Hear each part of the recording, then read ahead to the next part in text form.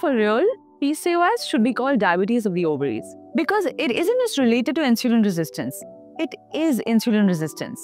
Look, around 70% of women are affected by PCOS, which is insulin-resistant PCOS. And you need to understand this, right? When your levels of insulin are too high, it's going to make the pituitary gland secrete LH. What is LH? It's that one hormone, luteinizing hormone, which is supposed to help you with ovulation. But when it's too high, because this insulin is gone too high, this is going to make sure that you don't ovulate and things go completely sideways. What happens is that the eggs that are supposed to mature, right?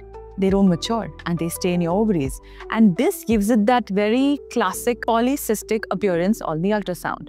But that's not all. When there's excess LH, what happens is that production of androgens goes up as well. Now, what are those? Testosterone, DHT, things like that. Which means you'll have more acne, facial hair, nail pattern hair loss, even irregular cycles. Now, as you can see that this entire vicious cycle starts from high insulin. Now, the problem is that when you get diagnosed with PCOS, what are the conventional options? You are basically told to have metformin, all right, if you want to get pregnant, or you're given birth control pills if you don't want to get pregnant. But here's what no one tells you. Metformin has over 150 million prescriptions written annually and one of the most prescribed drugs worldwide. And this comes with a boxed warning. That tiny print that no one reads says that you'll be at a risk of more than 20 side effects. It also tells you how you'll be deficient in nutrients like B12, folic acid, CoQ10, and your body will struggle to gain muscle.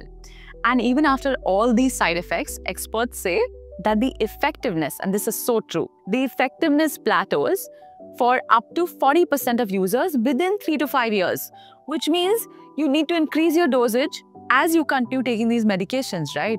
I'm yet to meet a single woman who has been told that they don't need metformin as the first line of action because there's so much other stuff you actually can do. Now, at the one program, we've helped multiple women with PCOS, and here's how we do it with food.